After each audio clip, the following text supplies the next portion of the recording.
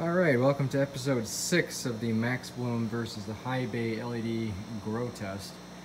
And I'm going to talk about a couple of things in this video, a little bit on the lights, a little bit on the plant growth and roots, and also the ventilation. So the first thing I'm going to talk about here is the ventilation.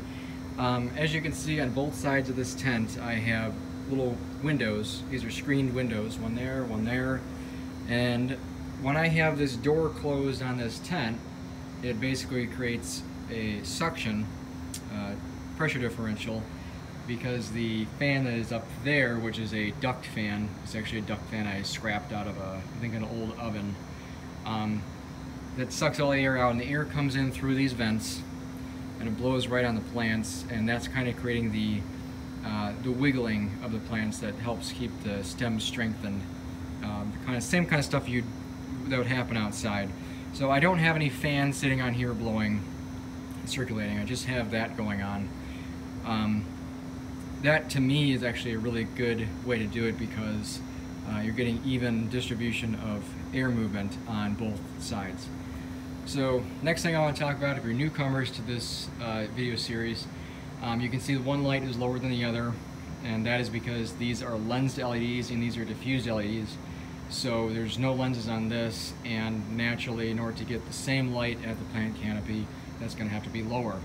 Because right now I have the veg cycle at 100% on the dimmer for the MaxBloom, and I matched the wattage that that's using, which is 108 watts.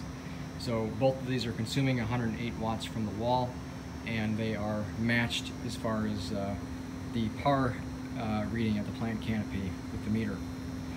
So things are coming along nice.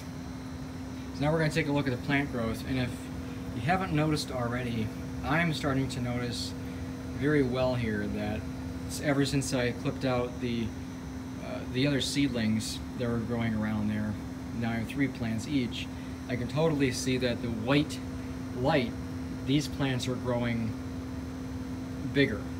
There's more growth happening with this than there is over on this side. I'll give you a closer look here.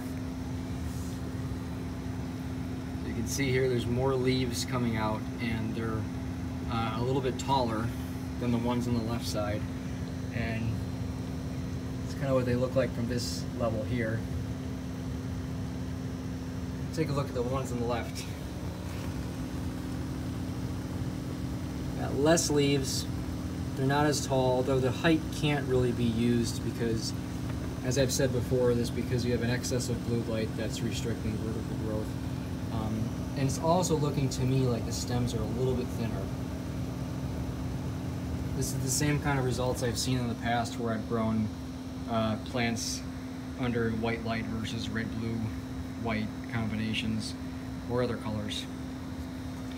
So now we're going to take a look and see if the roots are coming out. This is very important to me, comparing to last tests I've done.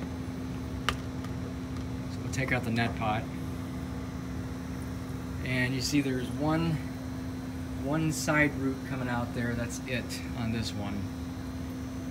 Just one right in the side. Put that back in, and we'll check the one on the left. Oop. See if there's any roots coming out here. There is no roots coming out on this side yet. Now I did check yesterday on both of these, and there was no roots coming out on this side either.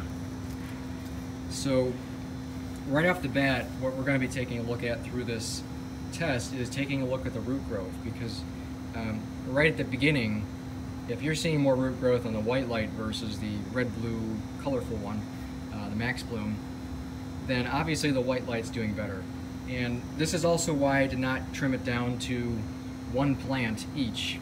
I started off with about 14 seedlings each, and then I trimmed it down to 3 the last episode, because it's always power by numbers. If I'm not doing clones, it's always power by numbers. So if you're seeing the same thing on both sides across 3 different plants, then the chances are that your observations are the correct ones. So that's about it for this video. I hope you enjoyed episode 6 here. We'll see you in episode 7. Thanks for watching.